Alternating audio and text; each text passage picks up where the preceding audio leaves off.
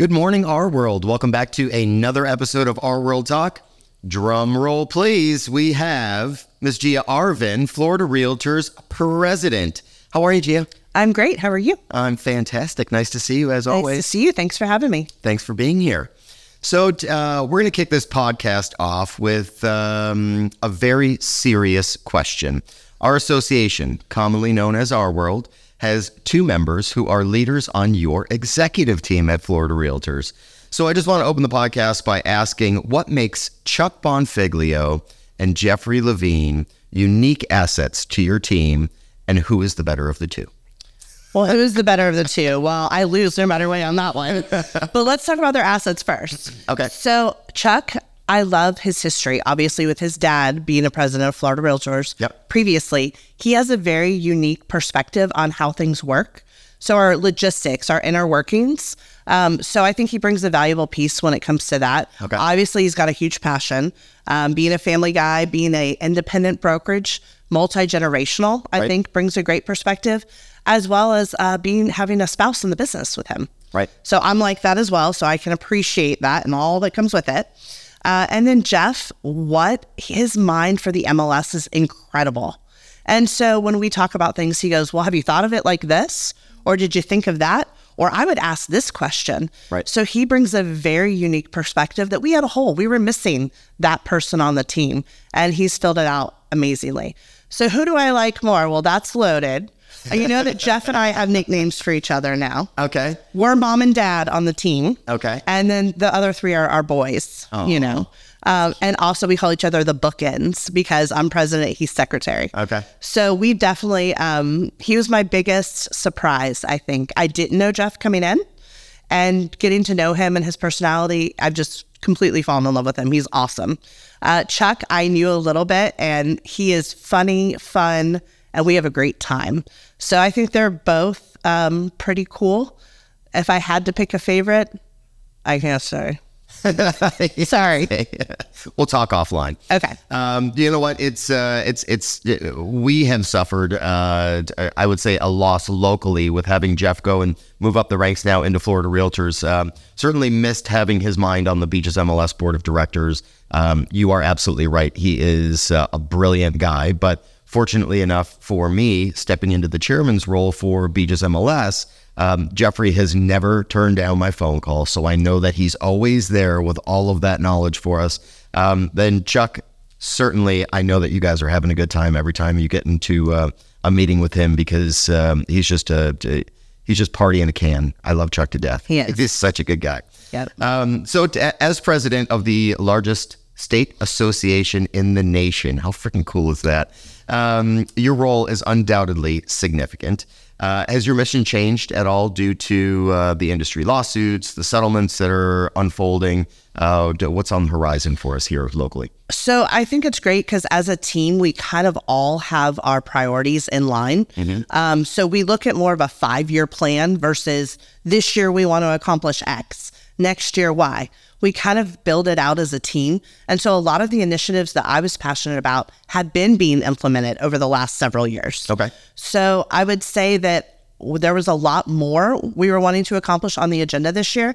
It's only April, so you never know. Right. But I think that we had to back off a couple of the large ones, right? In order to really stay steadfast and focused on the lawsuits and all of the changes coming to the industry so that we can train appropriately, right? Right. So one of the ones that I know that Tim and Chuck are both passionate about, which was one of my big passions, was health insurance for our profession. And I know that Tim has a unique perspective when it comes to that and has some experience. So I will tell you that we can't pull off Joanna off of all of the lawsuit stuff, but we were needing her to kind of move forward in that arena. Okay. So I hope that that will continue to be a priority. I think it will, knowing Tim and Chuck. But that is one thing that I think came off the agenda just because everything else filled in. Right. And I think people across the country are all in that same mindset. I mean, traditionally as a Realtor Association, we would always put forth 5-year plans to do all of our planning, which has now changed from that strategic planning meetings that we would have setting out those multi-year plans to now going more into, instead of strategic planning, more of scenario planning, because everything is changing so quickly every single day. We all hear it. We get the news from Inman, we get the news from Riz Media, we hear about it on all the news channels. But certainly things are changing. So I think it's very smart that you guys have pulled back off some of those initiatives so that way you can better place your resources into making sure that what's needed right now today is actually happening. Yeah, I call that my triage plan. Even in my own business, I'm like, okay, what has to happen right now due to industry changes and things going on? So, and I think we don't call it that at Florida Realtors, but that is what I call it internally. Right. And I think that's what we focused on. What is most important to our members right now? Right. That's a smart way to do it. Prior to everything unfolding, one of your goals this year was to focus on training needed for this changing climate that we're talking about right now. So the Conveyance to Foreign Buyers Act, the buyer brokerage agreements. Can you let our members know what you have in place and what sort of steps you're taking right now to achieve those goals? Yes. So we get to choose several classes every year that we kind of fund or give scholarships for. Okay. Well, NAR stepped up a lot when it came to the ABR designation, right? So I just got mine. Me too. I just saw that. Congratulations. Congratulations to you as well. So we really focused on the buyer broker agreement specifically and how to use it to your advantage. We've had 4 webinars so far. We've had almost 3,000 realtors trained on those webinars. Awesome. We have several more scheduled. So we're really trying to empower the realtors to use Florida Realtors as a resource, take that class, and also pushing it out to the brokers. So we're hoping that they're teaching it internally as well or showing it within their office meetings. Right. We say 3,000. I think it's more like 5 because people were watching that webinar as an office or in an office meeting or as their association. So maybe one login, but maybe 20 or 30 people watching that. Right. So that's been a huge initiative. We're going to continue to do those. And the FAQs, I think, have been very helpful when it comes to buyer broker agreements as well. And so we're continuing to update those.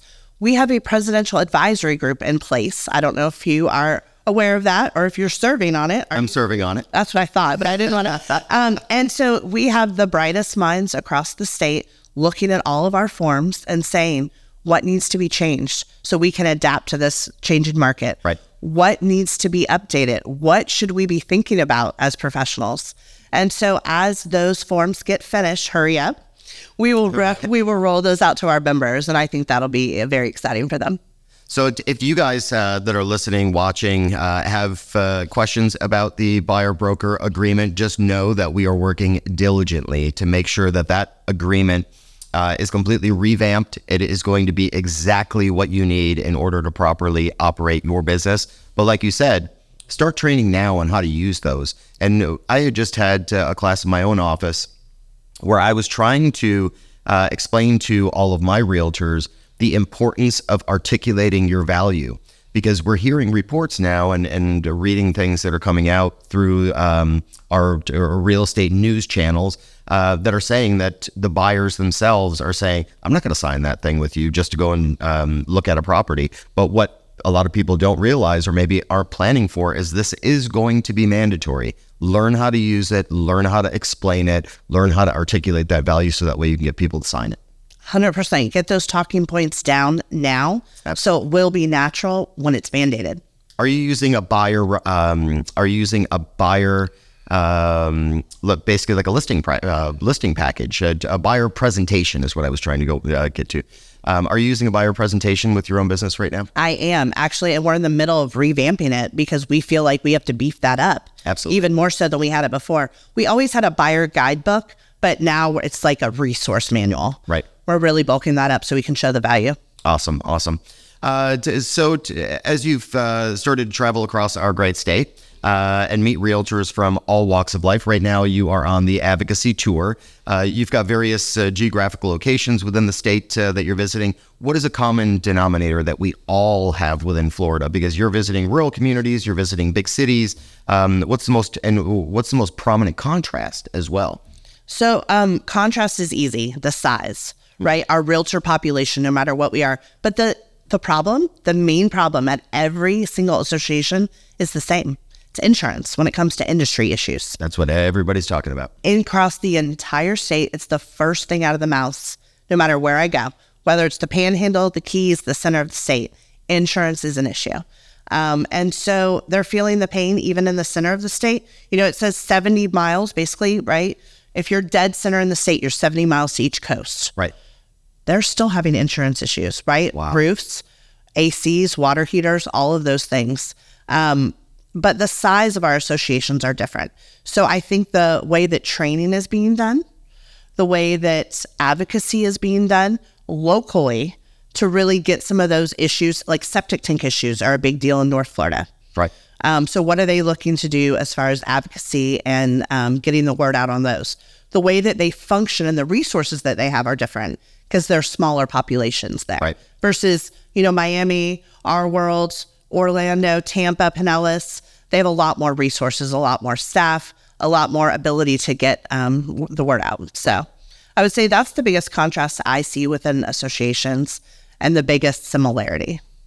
Yeah, I noticed that that same contrast last year when we were doing our advocacy efforts. I was on RPMIC and trying to reach out to those smaller associations and say, hey, let us be a resource for you.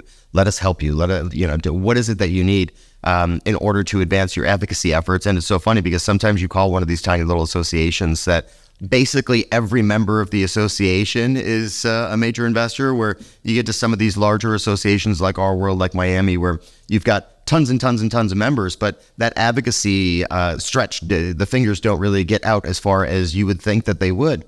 All of the information that we pump out to our members does not have the effect as those one-on-one conversations that you get in some of those smaller associations where everybody is involved in the greater good. It's true. And the 80-20 rule is also very prevalent wherever you go. So 20% of the realtor population do about 80% of the total transactions. Right. And so that, we always hear that. Yeah. But it is true no matter where you go throughout the entire state. So, and you have that handful of really engaged volunteers that are involved in everything year after year, no matter what. Same across the entire state. Obviously, RWorld, you guys have a deep bench because you have so many quality people to choose from. But whereas a smaller association might have 5 or 6 that are very involved. Right. You guys have 40 or 50, right? Even more. Right. We've got a ton. Yeah. Let's talk about you. You've been a fantastic president for Florida Realtors. It's been incredible watching your journey. I hope that you're having an awesome year. I am. I know I am. When did you decide that you wanted to become president of Florida Realtors?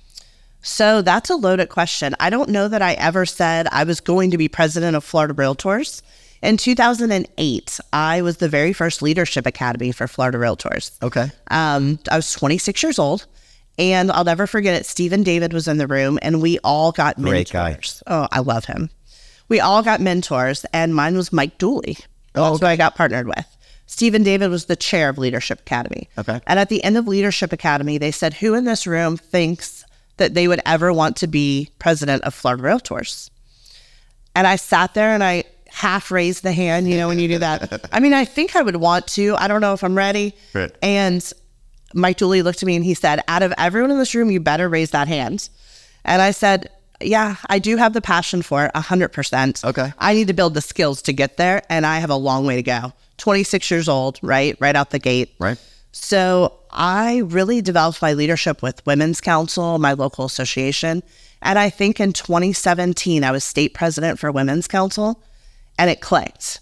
It was like, I love this. It fills me up, and I'm able to give back to my profession at the same time. Right. I want to continue to move forward. What's that next step? And so Florida Realtors was it. Well, Women's Council certainly prepared you to be a leader, because I see what the ladies and, the men and ladies in Women's Council do, and really everything is on you. There's not a huge staff presence. I mean, aside from being able to use an association meeting room, I mean, there's really not a whole lot of support. You guys all support each other and make those things happen. And whatever the initiatives are that you guys have, you divvy up the work and you get it done. Yep. My first committee for Florida Realtors, I showed up with my own agenda, made and printed. Okay. I looked very cute because, at Florida Realtors, they do that for you. Yep. They write your agenda, they print it, they bring it. And I said, oh, well, this is how Women's Council taught me. This is how we roll. Right. And so I came with my own agendas, printed, ready to go. Just different perspective, totally different world. Okay. Obviously, everybody has some sort of mentor. If you're in leadership, you've been mentored by somebody. Nobody goes at this alone and tries to figure it out on their own. But who is one person that you look up to in real estate, whether that be a previous mentor or somebody who you just think is kicking butt right now? So there's a guy named Robert Morris Jr. He's from Murfreesboro, Tennessee. Okay. He's an instructor. And when Scott and I first started in the business, we were about 23 years old. We took CRS 200, which was business planning and systems back then. Okay. And Scott and I were having a great time. We were making a lot of money for young kids, right? Right. And we were spending that money like young kids. Of course you were. We were having a great time. And I took CRS 200, and Robert Morris sat me down and said, "Can I take you and your husband out to dinner tonight?" He said, "You have all the potential in the world to do leadership, to be top producers, but you've got to get yourselves organized and under control. Financially stable." Correct. Yeah. And he said, "We got to start making smart decisions." And so he really set us on this trajectory to be top producers in our market, really get a plan together, a strategic plan for us as individuals to evaluate our finances every year, really look at it like a business and not a job. Right. And so that mindset kind of clicked then for us. And from there on, we doubled our business each year. I moved up in leadership locally, and he checks in on us still to this day. Oh, really? Yep. About once a month, he says, "How's it going? How's it going?" And so I would say he's been our steadfast long-term when it comes to our business and leadership. Okay. Leadership, though, Stephen David all the way for me. He has always been a huge supporter and always made sure that you keep the interests, right? The interests of the members, right, your first and foremost priority. And he always sung that during Leadership Academy. And so I just respect the heck out of him. Crazy amount of integrity with that guy. I mean, he is so brilliant and never shies away from sharing all the knowledge that he has. So when it comes to leadership, he's definitely my mentor. Okay. Good to know. I remember my first year in real estate. It was, I think it was about 8 months before I had got my first. I looked very, very young, and it took so long to get somebody to trust me and work with me. And once I had done that first transaction, then another and another and another and another, and then came tax time. And you're spending all of that money, you know, because of course you've got to get the car and the clothes and the this and the that. And I was spending. And then I went and filed my taxes and went, wait a minute, I owe how much? That is insane. Where am I going to get that money from? So the second year, had to bust my butt just to pay off my tax bill. And you learn very, very quickly how to budget yourself. Yes, you do. And how to work on your finances after you get hit with something like that. That was certainly eye-opening. For sure. Good on you guys that you learned it earlier than I did. Well, let's talk about professionalism. What are some things that realtors need to work on in regards to professionalism? So communication, I think, is first and foremost. Communication within each other, between each other, and then the public. So right now, I don't know about you, but I can go a whole transaction and almost never speak to the other person. It's text messages, it's lots of emails, and sometimes you misinterpret the meaning of those words. You're not hearing that inflection in their voice, right? So I think the first thing that we can do if we have a problem, pick up the phone. Have better communication amongst each other. Absolutely. Because when we make each other shine, the public sees us shine. Right. Right. The second thing for me is probably when I came up, I was taught fix all the problems, make the transaction look seamless. Well, that's devalued us in a lot of ways because the public thinks our job is easy. So instead, because we tell them that on Facebook. I know. Yeah. I'm $1 million club and I'm doing this and that. I know. Right. Yeah. So now I tell my customers, I call them, hey, we had a problem this week. It was this. No worries. It's already addressed and this is how I fixed it. Right. Right. So you're making them aware, not making them worry, but making them aware of issues and explaining how you were the superhero in that situation and fixed it. And occasionally you're going to have somebody that wants to micromanage you. Of course. That's going to ask you to tell you about please tell me about the problem the moment that it happens because I want to know that this is going on. It's like, why would you want to know that that's going on? We're fixing it. It's fine. That's right. That's right. So I think being more transparent about what we do will raise our level of professionalism as well and raise our value. And then education. There are so many opportunities for education out there. I know that we all have alphabet soup behind our name, right, but it means something to us. I understand that the consumer might not know what those letters mean, but it's given us training to better serve them. Right. And then obviously I pushed for board certified for many, many years. If you're a Florida Realtor, get board certified. It's an amazing advantage that we have in Florida that no other state has, a way to level up and make us stand out. So if you're not familiar with it, check it out, floridarealtors.org, board certified, but you can become a Florida Realtor board certified agent. Awesome. Yeah. Good news.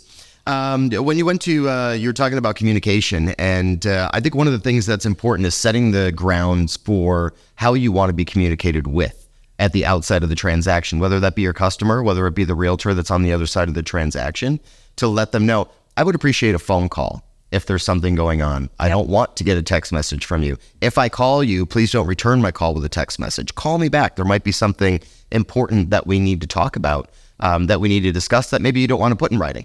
Yep. Have the phone. Give me a phone, let's have a conversation about how we're going to get to the finish line, how we're going to correct whatever the problem is that we have at hand, which a lot of times with a phone call is going to be a lot more productive, like you said, than just a simple text message. But I always think that it's important to make sure that you lay out that those ground rules at the onset of that relationship. Like a text message in my brain should be like 4 sentences or less. Right. If it has to be more than 4 sentences, call me or email me. Totally.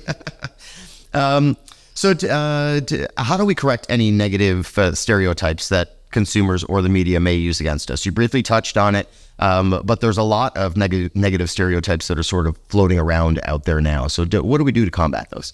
So when you move to a community, you're often, the realtor is the first person that someone meets. When you leave a community, True. They're the last person that you see. So really being our community ambassadors, we're doing it anyway. We're just not telling people about it. Right. So we serve on nonprofits, right? Where we give back to charity all the time. We're invested in our communities. Unfortunately, what we post on social media, when I say we, collectively, I know not all of us, but what we post on social media is boastful oftentimes, rather than community supported. Right. So we need to change our own behavior first and foremost, and then the others will follow. When we talk about attorneys, right, and a doctor or an attorney, you respect those professions. Why? Because they act accordingly. They're not posting things about how much money they're making. They're not posting things about how many clients they've served, over $1 million this year or whatever. They're worried about the consumer, or at least that's the way that they're posing themselves to the public. Sure. So we need to do a better job, first and foremost, to really put ourselves in a good light. Post yourself serving at the St. Francis House, homeless people meals. Post yourself doing those things. The beach cleanups, the habitat builds, the whatever you're doing, Kiwanis, Rotary, any of those civic organizations. Yeah. Post that you went to the city commission meeting to find out what's going on in the neighborhood because you're the community expert. Right. Don't post yourself taking crazy vacations all the time and getting new cars. Yeah. Right. True. Or I sold the house in one day over asking. Yes. One day over asking. Easy. Multiple offers. Yeah, exactly. Yeah. So Maya Angelou said this regarding readiness, and it's nice to know that you are always at the ready for us. I've learned that you shouldn't go through life with a catcher's mitt on both hands. You need to be able to throw something back. What does that mean to you? So let's be honest. You get out what you put in. So you can't always take, right? And in our profession, we have so many opportunities to do cool things, to learn great things, but you have to give it back too.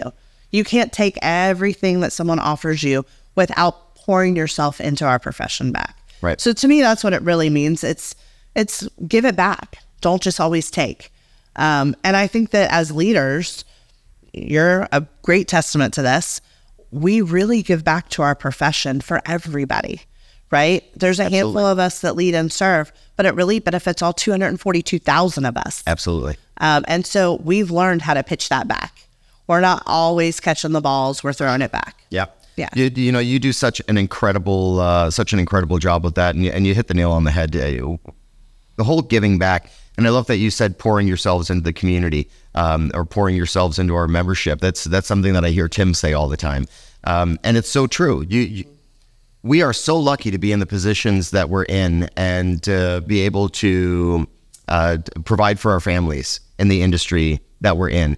And the more that you give back and the more that you show how much you care about the community, the more that you show how much you care about the members, really makes it a better place for everyone. And in the end, without it even being the reason why we're doing what we're doing, it all ends up coming back to you. So just keep on giving.